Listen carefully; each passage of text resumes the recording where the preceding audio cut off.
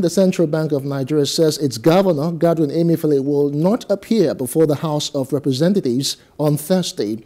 Emefiele will be represented by the Deputy Governor of Financial System Stability, C.B.N, Aisha Ahmad.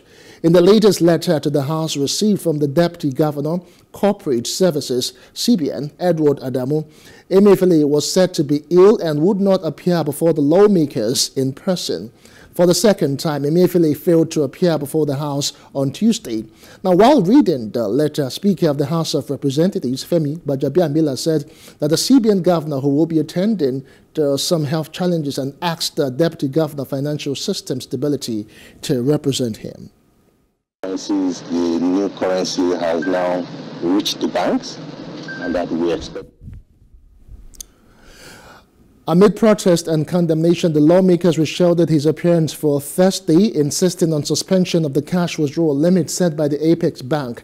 Now, the House had summoned Emefiele to explain the latest policy by the C.B.N, which, among others, set limits to cash withdrawals at the deposit money banks and other financial institutions.